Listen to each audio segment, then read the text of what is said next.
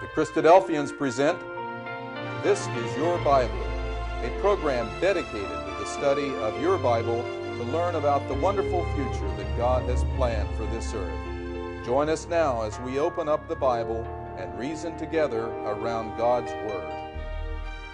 Hello, my name is Dave Jennings, and welcome to This is Your Bible. Today we have a very interesting discussion that we're looking forward to. It's going to be centered around the life of Joseph. Now, I'm sure you've heard about Joseph. You've heard about the highs and the lows that he had throughout his life.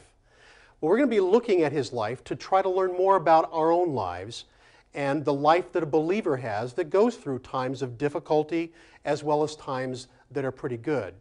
We're going to be looking specifically at what the Apostle Paul wrote when he said that all things work together for good for those that love God. What does this mean in Joseph's life, and what does it mean in ours? So we'd like you to stay with us. We'll be right back in just a moment.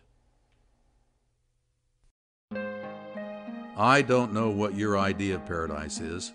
We all have our own views on the subject, but I think that most would agree the scenes we are looking at could be described as a touch of paradise. The Creator made this earth a paradise originally, and then mankind spoiled it by trying to do things his own self-centered way. Mankind has ever since tried to create his own paradise, one in which man is glorified and the Creator is forgotten. All around us we can see grim reminders of the remoteness of paradise, reminders that man, without God, cannot bridge that distance to the true paradise. In the Bible, in the book of Genesis, we're told that the original creation made by God was very good. We are also told that throughout the Bible, that the world will be very good again when Jesus Christ returns to establish the kingdom of God on the earth. In Psalm 72 it says, He, Christ, shall deliver the needy when he cries, the poor also and him that has no helper. He will redeem their life from oppression and violence. In Isaiah 35, the desert shall rejoice and blossom as a rose. Then the eyes of the blind shall be opened, and the ears of the deaf shall be unstopped. Then the lame shall leap like a deer, and the tongue of the dumb sing. And in the book of Revelation there shall be no more death, nor sorrow, nor crying. There shall be no more pain. Sounds good, doesn't it? This is what the Bible has to say about the good things to come. You can learn more about the message of the Bible and your part in God's plan by signing up for our free online Bible courses at thisisyourbible.com. Just click on the Learn More tab and register for Exploring the Bible. Yes, the Bible does tell us that there will be a true paradise here, again, on earth, soon. Will you be ready? Welcome back. We said that our topic today would be looking at the life of Joseph, and that we specifically would be looking at this phrase that's used by the Apostle Paul, which is that all things work together for good for those that love God. Now, we're very pleased today to have visiting with us Russell McLeod. Russell will be talking on this subject, and first of all, welcome, Russell. Thanks, Dave. Good to be here. Good. This is a really timely subject because, it does seem that sometimes things just don't go the way you always want them to go whenever you're a believer. And why is it that you decided to talk about Joseph in this regard? I think that he's a very good example for us. And by looking at the challenges in his life, we can see that those are very similar to many of the challenges that we may encounter. And it prevents us from asking the question, why me? It keeps a positive focus in our lives. Yeah, I think we've all been there, haven't we? We've always said, why does this have to happen to me? I'm a believer. Why do bad things happen to people? So ultimately, you feel that we'll be able to see in the life of Joseph that things did work out for good for him. Yeah, I think that if he, among many other characters that we read about in the Bible, had a vision, he had a focus in front of him as to what was going to happen in his life. And that was what enabled him to remain concrete in his path and staying within God's commandments and following those. Great. Okay, now this is Joseph. He was, his forefather would have been Abraham, and then Isaac, and then Jacob would have been his father. That's correct.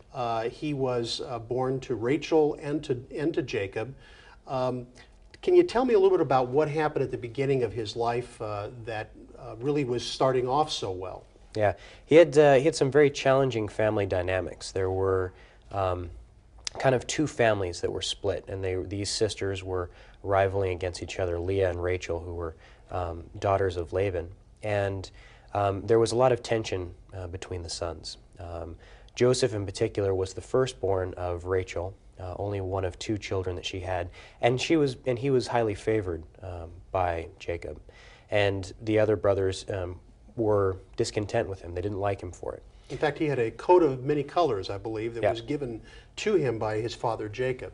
That must not have made his brothers very happy. No, not a bit, because that coat represented status and kind of a priestly authority within the family. And so imagine yourself having your younger brother placed in a position over you, even though he was many times younger than you, would be pretty difficult. Okay. So what would you like to start with in the life of Joseph? Well, as you mentioned earlier, I'd like to look back at the passage in Romans, the Apostle Paul, and just have that as the overlying context for our discussion today. And we read about that in Romans chapter 8, verse 28. And it says, "And we know that all things work together for good to them that love God, to them who are called according to his purpose." And it's this purpose that I want to talk about with Joseph today. That we have King David originally started off as a shepherd. Elisha was an ox herder. Right? He was plowing in the field when God called him. Samuel was a stable boy. All of these people had mediocre, you might even say obscure beginnings, and they were called to a great service. Okay. So we know then at this particular time that he starts off as a young man, as a shepherd, and he is not the oldest of the brethren then at this particular time. And that's kind of the introduction that we have. If we turn back to Genesis, towards the end of the chapter here, in 37, we have our first introduction to him. He's a 17-year-old boy, and he receives this vision. And I'd like to read about that here in verses, starting in verse 5. "And Joseph dreamed a dream, and he told his brethren, and they hated him yet the more. And he said unto them, Hear, I pray you, this dream, which I have dreamed. For behold, we were binding sheaves in the field, and lo, my sheaf arose and stood upright. And behold, your sheaves stood round about, and made obeisance to my sheaf. And his brethren said unto him, Shall thou indeed reign over us? Shall thou indeed have dominion over us? And they hated him yet the more for his dream and for his words." And he actually had a second dream that took place after that, where he was represented as a star, and then the sun and the moon and the 11 stars bowed to him as well. And it was challenging for even his father to hear that. And he wasn't sure what it meant, but he pondered it and kept it in his mind for future events. I'm sure this must not have been a very popular thing for him to give to his family, that they would be bowing down to him. Right. And he might have had the tendency to be proud and to be stuck up, but as we see, he's very quickly humbled in his life. Okay. So he has these dreams. What happens next? Well, as you mentioned before, his brethren were very jealous of him, and they were off in another part of the country tending after the sheep, because after all they were shepherds. And his father sends Joseph to them to find out what's going on, how things are going, because they were in a pasture that was quite a ways away. And the plot develops between the brethren to kill him, and that kind of changes as some of them say, no, don't kill him. Let's just sell him into slavery. And so this is what happens to him. At the tender age of 17, he's sold into slavery into Egypt and separated from his family. So at this time, he hadn't done anything other than to discuss what his dreams were, and they were upset with him. That's correct. And they're ready to kill him. Yep, take him out. And as a father might imagine, this would be very difficult for him. His favored son was taken away from him. And they devised this plot saying he was killed by a wild animal, and that coat of many colors was dipped in sheep's blood or goat's blood. And so the father was deceived in this way. He must have been devastated by something like that. Yeah, very challenging. And you could imagine for Joseph, for him thinking, I've been doing what my father has wanted me to do.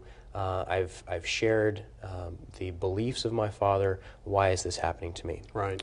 And so we find him in the next chapter in Egypt, actually 2 chapters over in chapter 39, and he finds himself on the slave auction block, and he is bought by Potiphar. And Potiphar was the captain of the guard for Pharaoh's army. And God was with him. He watched over him and he preserves him, elevates him to a place of high status. And Joseph was an admirable person, and he caught the eye of Potiphar's wife. And she attempted to seduce him, and he was able to withhold himself from that. And we read specifically of what his response is in Genesis 39, verse 9. And he says to her, "There is none greater in this house than I, neither hath he kept back anything from me but thee, because thou art his wife. How then can I do this great wickedness and sin against God?" So he invokes his personal integrity, that he's been raised to this status. He tries to show her what her place is, and is an honored wife of Potiphar. And then he talks about his relationship with God and how he needs to defend that. And apparently this kind of thing goes on, it says in the next verse, day by day. Mm-hmm. So it was a continuous kind of attempt to seduce him. Right. But apparently he doesn't give in. No. And unfortunately, it has some bad consequences for Joseph, because she eventually falsely accuses him, and he's thrown into prison. So again, he may ask himself, why me? Why did this happen to me? Right. So he finds himself in the prison, and he is again, God is with him, and he blesses him, as we read in the first part of chapter 40. And he runs into 2 of Pharaoh's his chief butler and the chief baker. Russ, let me ask you a question first of all. If you were accused of having had relations with Potiphar's wife, I would think that one of the likelihoods would be that you'd be put to death, not thrown in prison. Right, definitely. He had no rights as a foreign slave. It would have been one thing if he was an Egyptian slave, that might have imparted some liberty to him, but being a foreigner, most likely he would have been executed. So he was seen favorably in Potiphar's sight because God was with him and watching over him. I see. So already we can see God's hand protecting him even in this minor way. Right. Okay. Which at that point in time, he would not have been able to necessarily see that. He would have only seen, as we all do, the negative. And it would have been, as reflecting over his life, he would have been able to see the positive of that event. That's a good point. So he's now in Egypt in the prison. Right. And he's faced with 2 more visions. These 2 employees of Pharaoh have visions. And he, in verse 8 of chapter 40, puts the emphasis where it belongs. He focuses that God is the one that is interpreting and watching over and ruling. And he says, they say unto him, "We have dreamed a dream, and there is no interpretation." And Joseph said unto them, "Do not all interpretations belong to God? Tell me, I pray you." So he realizes that his dream, as well as theirs, were something that were sent by God. And one of them has a favorable interpretation and is restored to his post, and Joseph asks him to be remembered by him. The other does not receive a favorable interpretation and isn't put to death. And here again, the opportunity for him to say, "Why me?" Because the one that was supposed to remember him in prison and bail him out, so to speak, forgets about him. And so he spends many more years, 2 full years, in fact, in prison. I guess there was a lesson even there that you shouldn't rely on any kind of thing that you try to do to get yourself out of the prison, or rely on another man to get you out of the prison. Yeah. He really had to learn to rely on God, didn't he? Yes. And we see this one final time when he has the opportunity. He's brought before Pharaoh. And Pharaoh has these 2 dreams that are prophesying famine in the land. And again, Joseph, 3 times over in the chapter, focuses on God being the one that's able to interpret the dreams and to be able to deliver the land from this hardship. So as a result of this, of his faithful reliance on God, Pharaoh sees this and appreciates his ability to understand the way that things work because of God's blessing on him, and so elevates him to second in the land. Yeah, the thing that's amazing about his faith is that he doesn't give up. No. You would expect in a situation like this that, he would start complaining or that he might give up on God, but he doesn't seem to do that, does he? No, not at all. And this first part of his life here, this is the hardship that he goes through. And more often than not, it's easier for us in the midst of hardship to stay focused. And it's when things are good that we tend to back off and, don't need God quite so much. It's, it's more me Right. doing it. Right. And we see that in the next part of his life, that doesn't happen to him. So at this point, he's been forgotten. He's still in prison. What happens at the next point? He's brought before Pharaoh to interpret these dreams. So he interprets the dreams. Pharaoh sees this as a wonderful thing, and that he sees that God is with him and elevates him to the second position in the land. Second in all of Egypt. In all of Egypt. Wow. And he gives him a daughter of one of the priests in the land to be his wife. So That's amazing. he's not only been blessed with the power, he's also kind of married into it. So now I would imagine the Egyptians were probably the most powerful land at that time. So here you have a man who had gone from really being a person who was thrown in a pit. He's gone into prison, and he's been falsely accused, and now he's second in all the land. Yep. It's amazing. And he's working in one of the most powerful nations in that time, second in command, and he takes it to a higher level. Wow. Because of what God's able to do with him. And so the prophecy of the famine taking place happens. After there's years of plenty, and then there are the years of famine. And so after a couple of years, the famine is in place, and it spreads into the land of Canaan, where his brethren are at. Now, what was Joseph's role during the time of the famine? He was kind of like the Secretary of State, where he took care of everything that was going on within the country itself, and was making sure to store up in the time of plenty so that they would have enough for not only the nation, but for the surrounding areas that they could sell. And that's really how Egypt became a powerhouse in that area. Okay. So Jacob, Joseph's father, sends his brothers down into the land to buy grain. And so when they arrive there, we read about their arrival in chapter 42. And this is kind of him being able to see the fulfillment of his dream that he wouldn't have originally believed possible, because that happened some 22 years ago. He was 17 years old when he was brought out of the land, and now he's a little over 30. He was 30 when he came before Pharaoh. And so his brothers come in, and they bow down to him in Genesis 42, verse 6 through 9. And Joseph was the governor over the land, and he it was that sold to all the people in the land. And Joseph's brethren came and bowed down to themselves before him with their face to the ground. And Joseph saw his brethren and knew them, but he made himself a stranger unto them, and spake roughly unto them. And he said unto them, Whence come ye forth? And they said, From the land of Canaan. So that just like the bowing down of the sheaves that he originally had in his dream, he's seeing this fulfilled. These are the same brothers that conspired to put him into the pit, possibly kill him, and then eventually sold him off to slavery. And you'd think that Joseph wouldn't soon forget that event, as well as these brothers themselves did not forget the event either, because he kind of runs them through the ringer, so to speak. He challenges them twice over to kind of fess up to their faults and to realize the mistakes that they made. Here he disguises himself, he speaks roughly to them, sells them goods, puts their money back into their sacks, and they're just amazed by this. When they return home, they find that their money's been restored, plus they've got this life-saving grain that's been brought back to them. And so they were questioned by Joseph as to what was going on. Joseph asks, who is your father? Do you have any other offspring? He finds out that he has a younger brother, Benjamin, and who he's looking forward to see. And he says, if you're going to come again, bring Benjamin. And he throws them all into prison.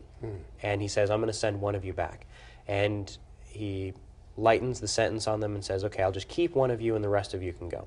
So his brother Simeon's stuck here in the land, and they return to their father. Okay, so he's got the upper hand at this point. Yeah. And there might have been the temptation for him to use that and to, punish them.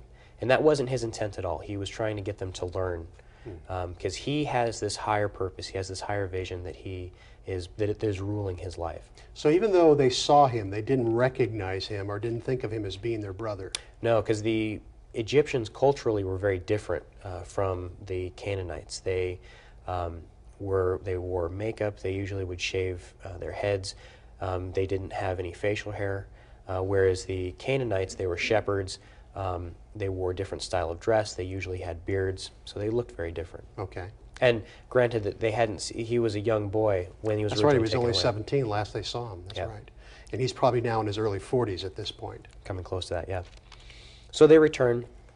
They finally are able to convince their father, Jacob, that Benjamin has to come down with them, otherwise they're not going to be able to buy any grain. And for him, I don't think he was totally, he didn't totally buy in to the story that they originally gave him about the death of Joseph, because they don't trust they don't trust Benjamin's older brothers with him. He's fearing that something bad is going to happen to him, and he's going to lose both the sons of one of his wives. Right. So eventually he says, if it happens, it happens, and he is again himself required to rely on his faith. It's quite a difference for Jacob also. Jacob is a man that didn't always trust everybody, a little bit of a deceiver himself, isn't he? True. That happened with his brother Esau, where he was trying to take the birthright for himself. That's right. So the brothers come back with Benjamin to Egypt, and what happens then? That's correct. Then Joseph sees them, and they go through a series of events where it would seem very strange to them. They were placed in their birth order when they were sitting down at the table, and Benjamin was favored in receiving more food than anyone else. And eventually, as they're retelling the story about what's going on in the land, he can't contain himself anymore, and he reveals himself and says, I am your brother Joseph. And they can't believe it. Must have scared him to death. It would have been a very big shock for them. Yes. And he reemphasizes to them that it wasn't not their doing. I mean, that God was able to use the events that took place to bring about the salvation of the people and of the land. And let's read about that real quick. Genesis 45,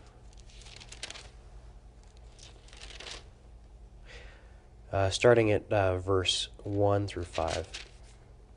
Then Joseph could not refrain himself before all them that stood by him, and he cried, Cause every man to go out from me. And there stood no man with him, while Joseph made himself known unto his brethren. And he wept aloud, and the Egyptians in the house of Pharaoh heard. And Joseph said unto his brother, I am Joseph. Does my father yet live? And his brethren could not answer him, for they were troubled at his presence. And Joseph said unto his brethren, Come near to me, I pray you. That they came near, and he said, I am Joseph your brother, whom ye sold into Egypt. Now therefore be not grieved, nor angry with yourselves, that ye sold me, for God did send me before you to preserve life. That's kind of like what we call 2020 vision, being able to look backwards. Right. It's kind of like 2020 hindsight, I think is the phrase. That he's able to look now back at his life, and he's able to see that this all had to happen to put him in this position, right? Right.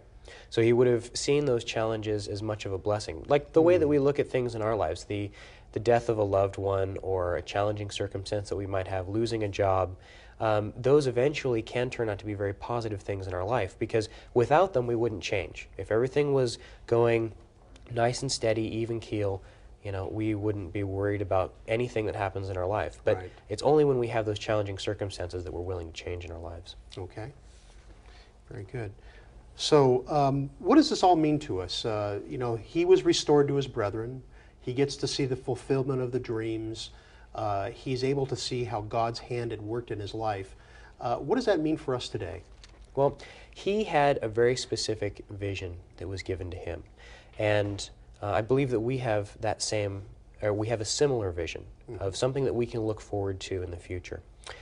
We mentioned some of those other characters in the past, David, Samuel, etc., who had specific purposes that were laid out for them. And one of the best examples that we have of how to lead our lives is Christ. He was given a vision for him to look forward to. Let's turn over to Hebrews chapter 12, verse 2. And we can see the the vision that he had that allowed him to endure the things that he ran across. So Hebrews 12, verse 2, it says, "Looking unto Jesus, the author and finisher of our faith, who for the joy that was set before him endured the cross, despising the shame, and is set down at the right hand of the throne of God." So that's where he's at right now.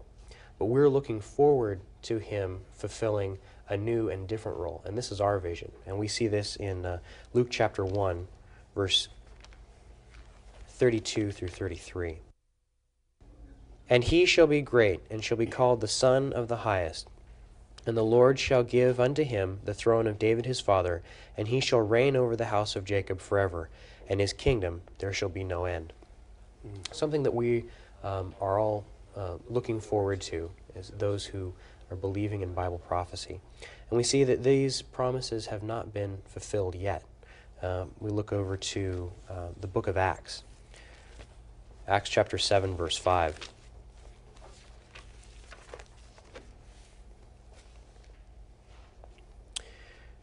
And it says, "And he gave unto them none inheritance in it, no, not so much as to set his foot on. Yet he promised that he would give it unto him for a possession, and to his seed after him, when he as yet had no children." Specifically talking about Abraham, Joseph's great-great-grandfather.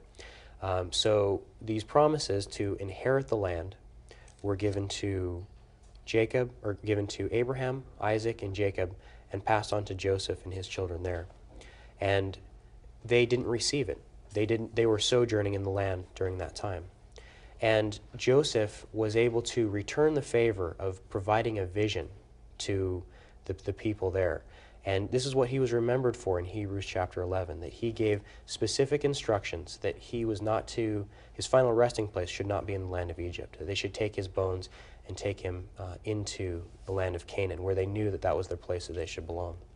So really, the message is that all men and women of faith have had their very difficult, trying times. Even the Lord Jesus Christ had the greatest sacrifice where he willingly gave his own life, but he did so with a vision of the future in front of him, and he was able to look beyond and to disesteem the things that were happening to him at that time because of the great joy that lay in front of him. And that really, I guess that is the key to understanding this message, is that good things and bad things happen to us. Being able to look forward and to understand clearly the vision that we have of a better future that lies there for the believer. Right. It's what you do with it that's important, Yes. because he was able to take these challenges, find the good in them, keep his focus, and remain faithful to the commandments that God had given him. Well, we hope certainly that we can begin to live up to that standard that was lived to by Joseph. Russ, thank you very much for your time here today. And friends, I suppose also that you too find that things happen in your life which make it difficult at times to really feel that, am I on the right track? But I think all of us can take some real pleasure in this message, being able to understand that good things and bad will happen to those who believe in the Lord Jesus Christ. If we can keep the vision of the kingdom ahead of us, then we can have a real solace and enthusiasm for the future. Please stay with us, and in just a moment we'll have some information about a literature offer, and we thank you for your time. Please come back soon and see us.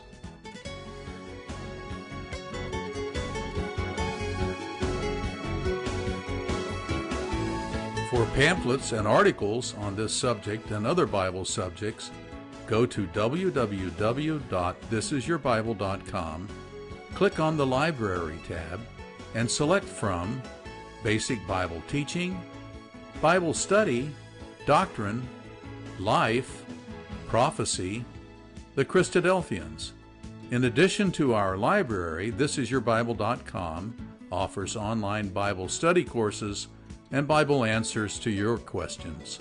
Select www.thisisyourbible.com to increase your understanding of God's Word and learn about His future kingdom on the earth.